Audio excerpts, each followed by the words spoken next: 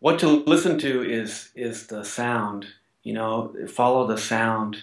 Sometimes we get so caught up in the technical parts of things, which is important too, the methodology, but you have to put intuition along with the cognitive sides of things. It's always a balance. And sometimes you work on the cognitive elements to a point where you hit a plateau, and then that's the signal that you need to work on the emotional, passion, intuitive feeling part. What is this song about? What is this sound about?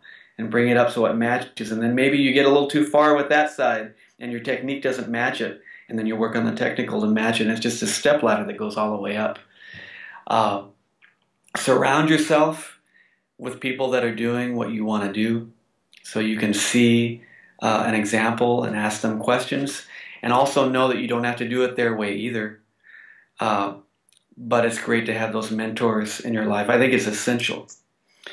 And I live by four different things. When all these four things line up, explosions happen, and that's when I live with true, genuine, honest gratitude for the now.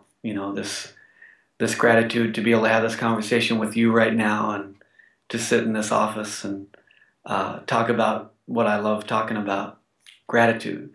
And then to have a humility about that, to get the ego in check and really let it be about something that's bigger than yourself and service to the world. To have that in order, humility, integrity, to know yourself and know why you're here and what you're here to do, integrity. And then the thing that took me a long time to really understand is to do all those things and be in that state, in that presence, but with no expectation. That's when it hits. It's not I'm gonna live with gratitude, integrity, humility, and then I'm gonna get all these things. It doesn't work that way. You have to not expect anything to happen, and then of course that's when it happens. That's the irony, right? Or just live. The simple way to think about it is just to live in great gratitude and be excited for what's to come. Become the best possible whatever it is that you love doing, and throw down, and really great things are going to happen. You have to have a certain amount of faith and trust in that, and that takes a lot of courage. You have to go into it with no fear. I remember John Clayton telling me one time, that if you have, basically that's if you have the A plan and you have the B plan. Say the A plan is you want to become a musician, and the B plan, well, if that doesn't work, then I'll do this. Then inevitably you will do the B plan because you're saying that the A plan won't work out. And he also said, when I go to the mechanic, I go to the mechanic that loves what he's doing. I go to the mechanic that can't wait to get his hands on my car and work on it and figure out the problems. And he said, that's the guy I want to go to. And that's the musician that you're going to hire too.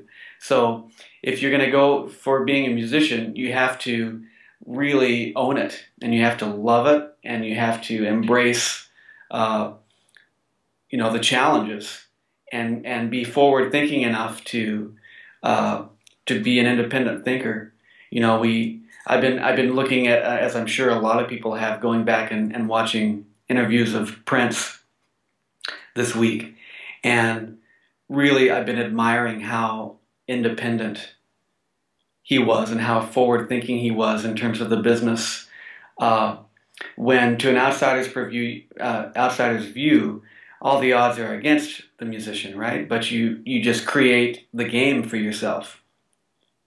You fix the game so that there's no way you're going to be denied. There's no way to be undeniable. You have to be undeniable to go into this business. And if you have that fire and that drive and that passion, it's game over.